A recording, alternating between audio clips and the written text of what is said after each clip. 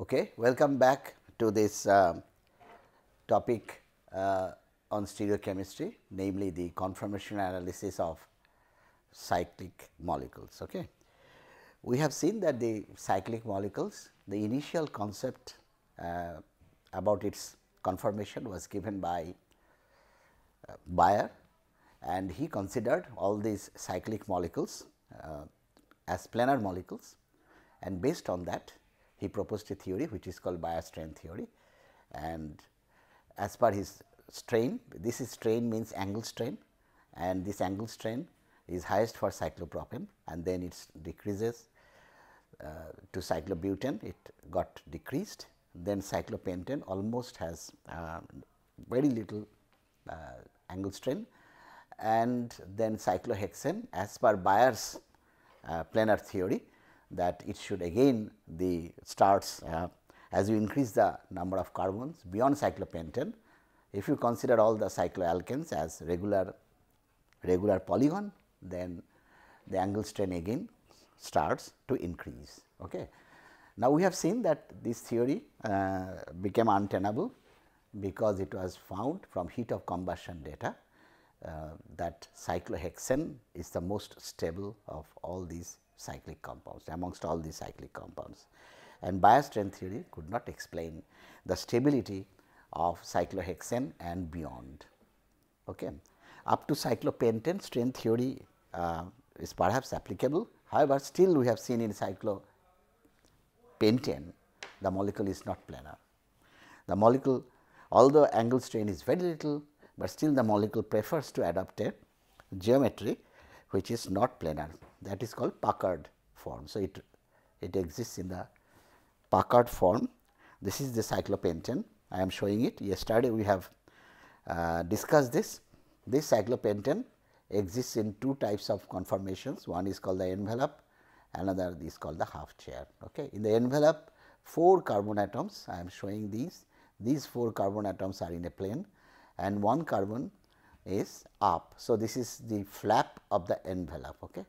This is the envelope, this is the flap of the envelope, and this carbon is not very fixed that this is the carbon which has to be up. It just it goes down and then the next carbon goes up. So, becomes the flap of the or tip of the flap of the envelope, and then it actually oscillates between all the carbon atoms. So, you cannot say that this is the only carbon which is at the occupying the tip of the envelope.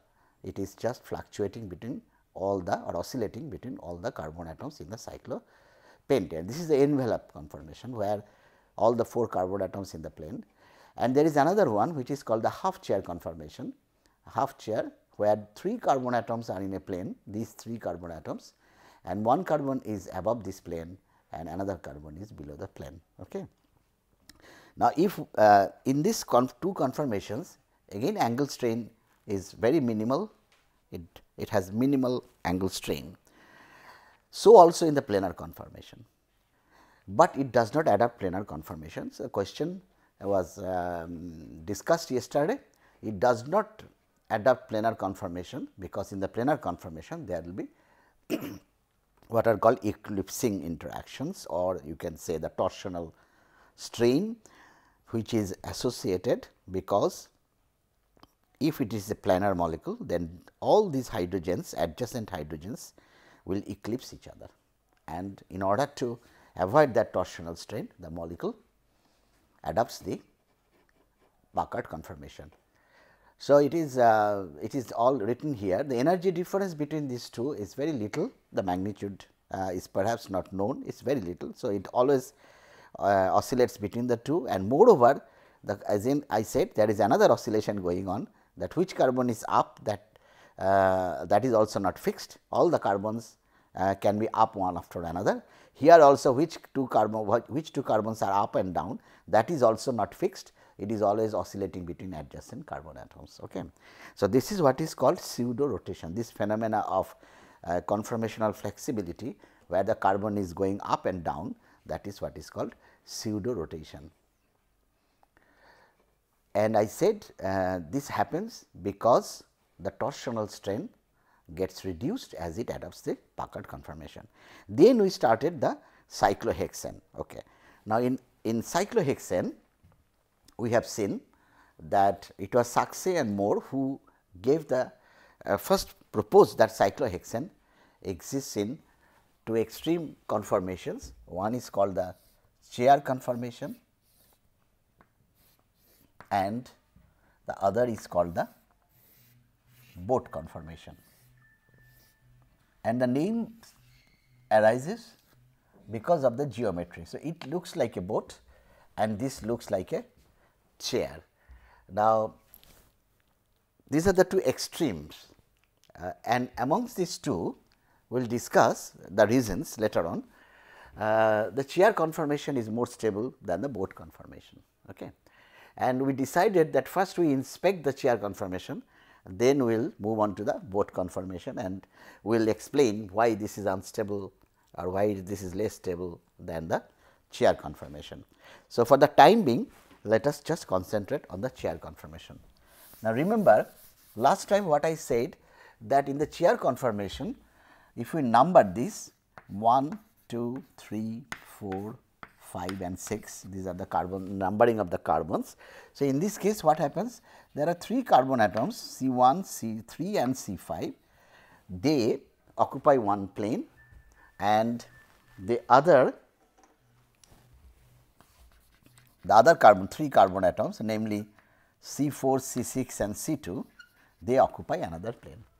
And the middle, these two planes are actually parallel to each other and you can think of an average plane going through the, which is in between these two planes. Okay.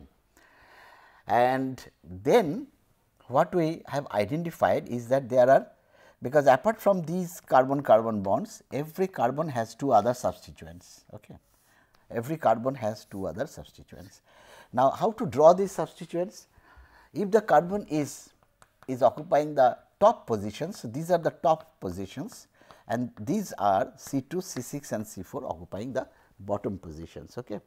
And at the top carbon, if the carbon happens to be occupying a top position, then the sets of bonds that will be there at the carbon, one will be pointing upwards, vertically upwards, if the chair is drawn in this fashion.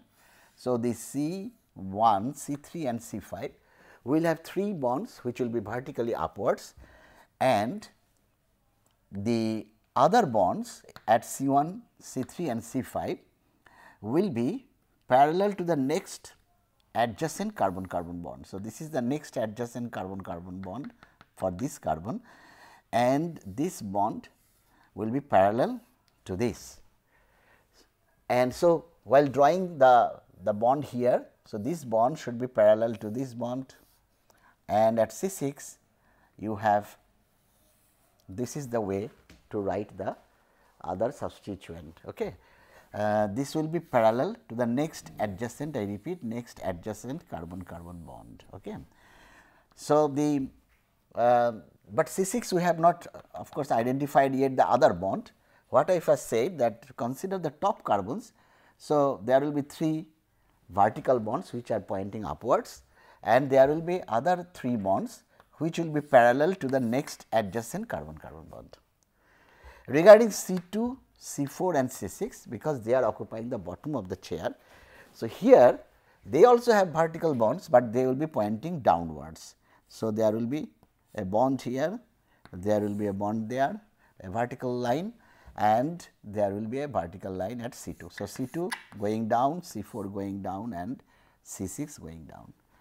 And the other bonds will be again follow the same rule, they will be parallel to the next adjacent carbon-carbon bond. So, this will be parallel to this, then C6 will be parallel to this one and C2 this will be parallel to this one. Okay. And in the chair another parallel system is there, set of parallel systems, and that is C4, C5 is parallel to C1, C2. We have discussed that yesterday. C1, C6 is parallel to C3, C4 and C2, C3 is parallel to C5, C6. Okay. So, this is the characteristics of the chair form. So, at each carbon there are 2 sets of bonds, 2 sets of substituents. If it is cyclohexane, then these are all hydrogens.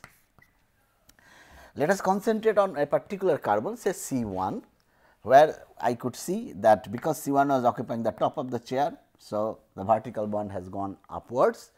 This is what is called axial hydrogen, and this is what is called equatorial hydrogen. Axial. So, at each carbon you will have an axial bond and an equatorial bond, or an axial substituent and an equatorial substituent.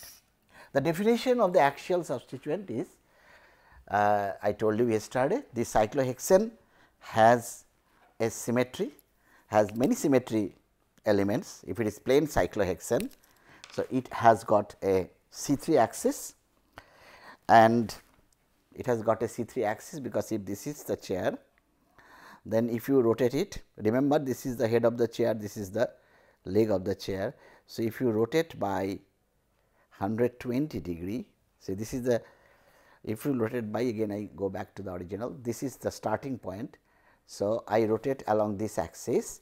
So, this is the chair that I view now after 60 degree rotation. This is 60 degree rotation because this carbon now occupies the position of the carbon little bit up, but at the same vertical point. Okay.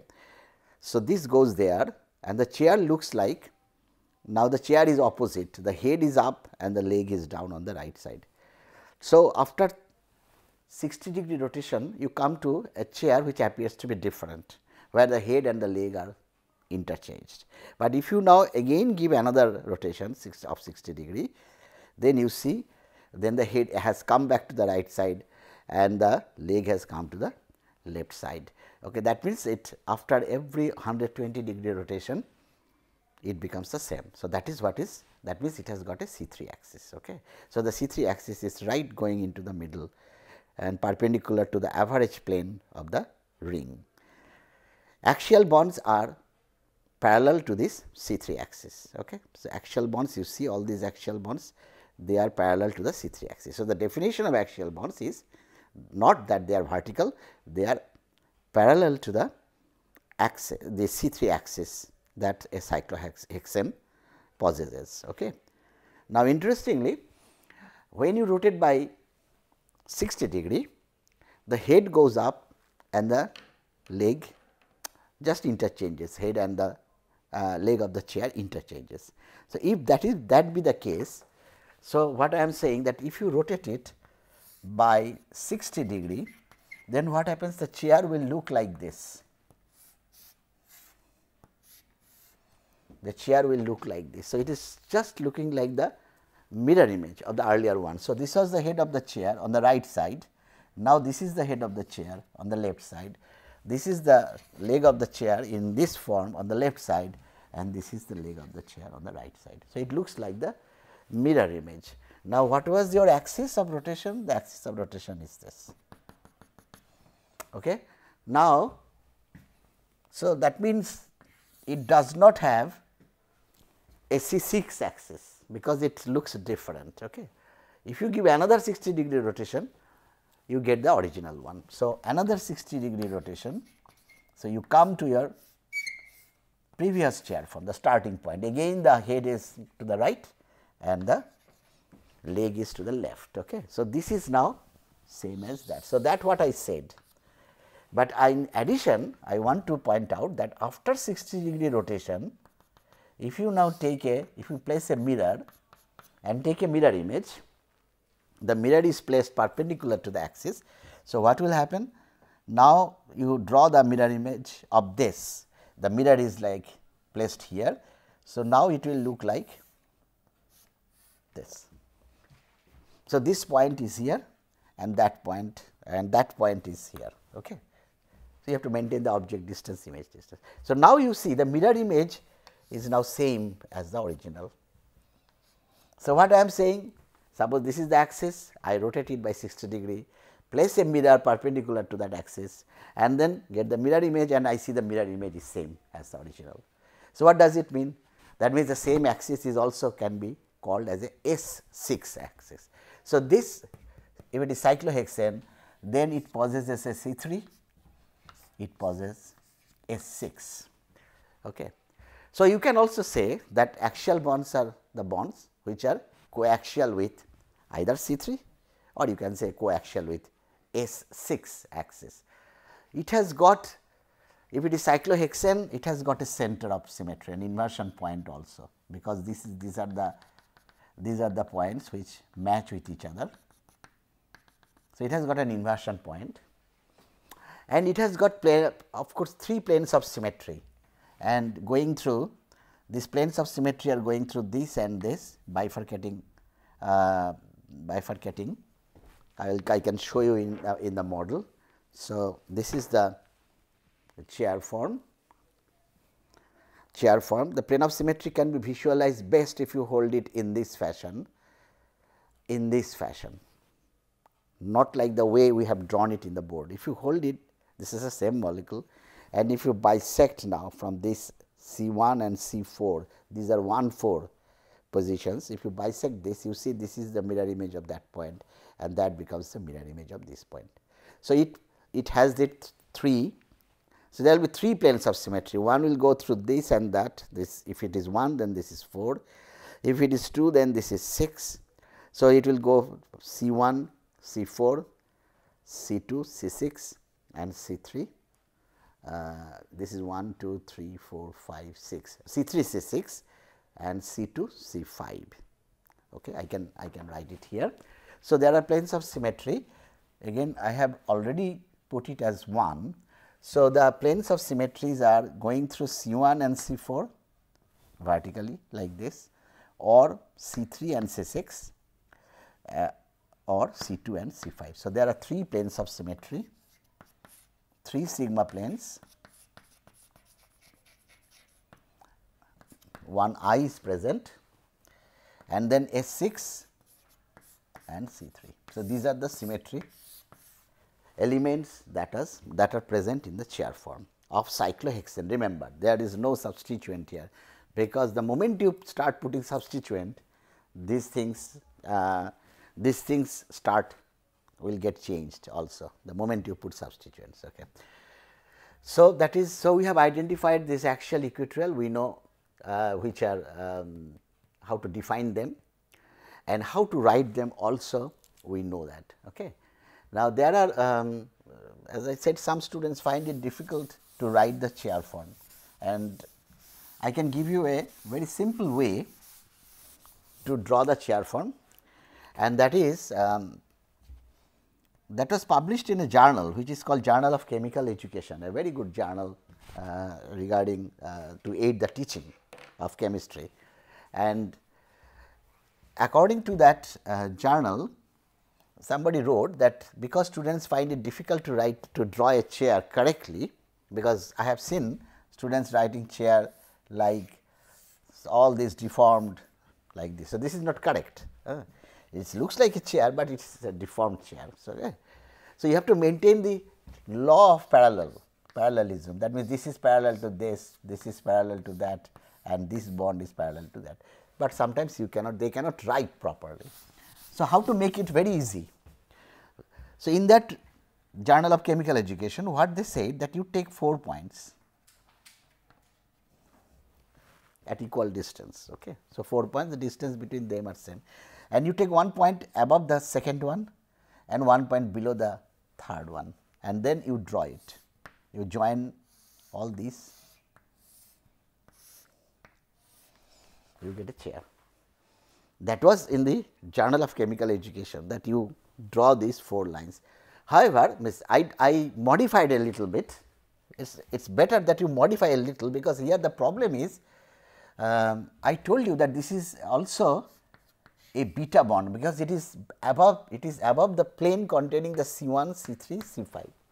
So, this is a beta bond and this is below that plane. So, that is an alpha bond, because we know we have this alpha beta concept, that a reference plane you have to take, and if some bond is above that plane, that is called beta, and if it is below that plane, that is called alpha. So, we have this beta and alpha. If you draw the chair in this fashion, the problem is the beta alpha will be very difficult, because the axial bonds, if you draw that, the equatorial bonds are in some cases what will happen, because this is now in the horizontal direction. So, the equatorial bond here is a problem, because that almost lies in the plane that you are considering. So, it is better that this is not a problem, because this is now going away, this is parallel to this. So, this will not create a problem. The problem is created by these bonds, because they are now placed horizontally. So, the equatorial bonds, now sometimes students get confused whether this is alpha or beta, because it appears that it is lying in the average plane of the system. Okay. So, that is why you modify that mnemonic way of writing a chair. The best way is to you take again the 4 points, but in a little inclined fashion, not in the horizontal fashion, and then put one at the top and one at the bottom, and now you join.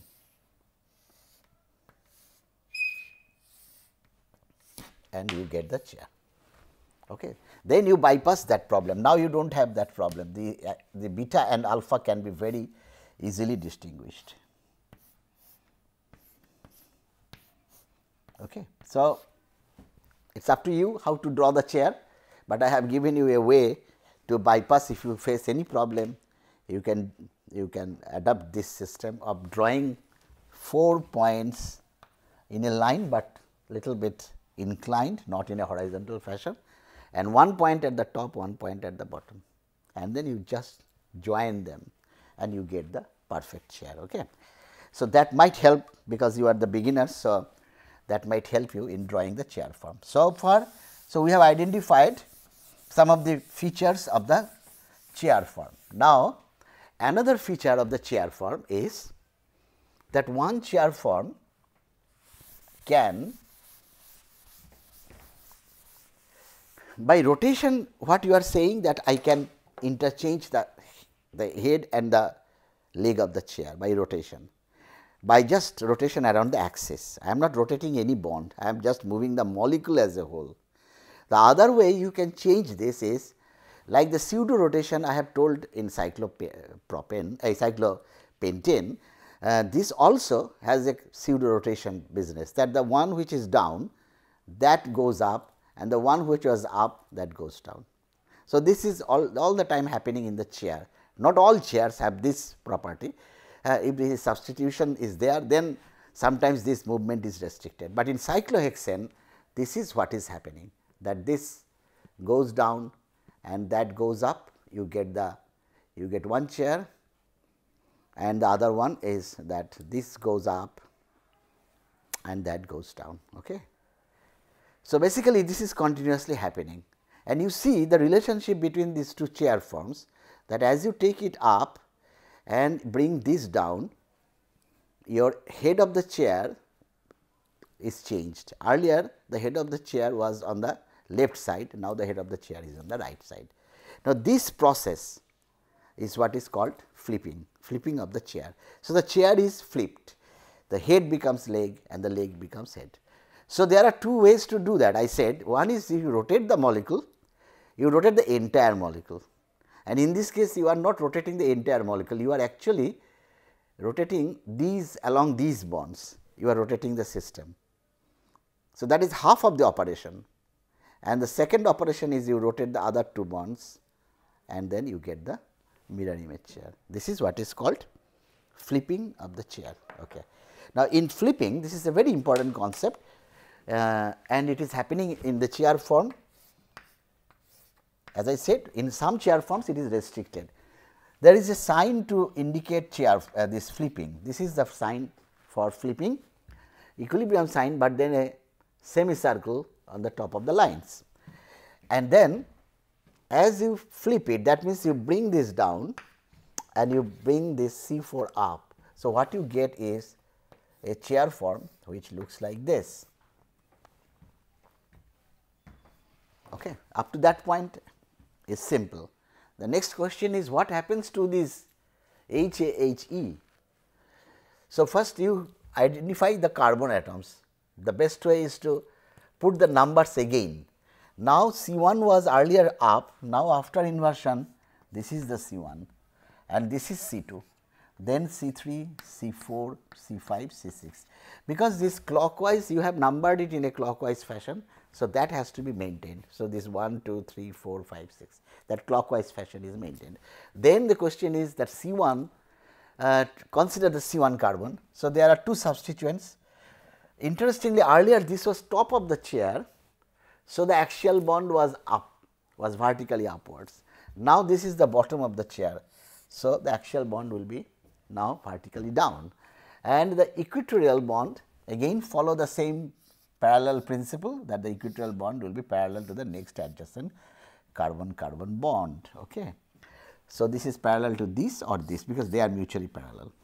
So, this what happens? Now, question is, suppose this is I put a star here, okay, and I put a double star on this hydrogen. So, this is a star hydrogen, this is double star hydrogen. Question is, where are these hydrogens now? So, this is the star hydrogen. So, that is now here, and this is the hydrogen which is double star. Okay. The question is, what is the big deal about it? There is a great change that has happened when you have flipped this molecule. The change is that the axial hydrogen now has become equatorial hydrogen, and the equatorial hydrogen has become axial hydrogen. That is the change that has happened. So, axial becomes equatorial, equatorial becomes axial. What about the alpha beta nature of this? This is still beta, because if you take the average plane, if you take the plane of the plane containing C1, C3 and C5, you see that He is still He. Now, this is the star carbon, it is still above that plane. So, this is still beta and this is still alpha, that is below that reference plane. Okay. So, what are the changes that in flipping, what are the changes that happen or the changes that do not happen? What happens? Axial becomes equatorial, equatorial becomes axial, but beta remains beta and alpha remains alpha. Okay. So, that is what is important. Okay. Now, we started with the chair form, because I told you that for the time being, let us assume that chair form is the more stable of these two, chair and the boat. We have assumed that, but now we have to see what is the why this is so. Now, if I again go back to the model for the time being, see what is again go back to what is flipping. In flipping, you take the leg of the chair up and the head of the chair down. Okay. So, when you do this flipping, you have noticed possibly is that if you do the reverse of that earlier stage, that when the flipping was half done, that means I have taken the bottom carbon at the top, then what I end up is what is the boat form. So, it has to go, the flipping process has gone through the boat form. So, you have to involve the boat form during flipping. So, this is the chair, suppose we start with this chair, and then we can show many things with this model.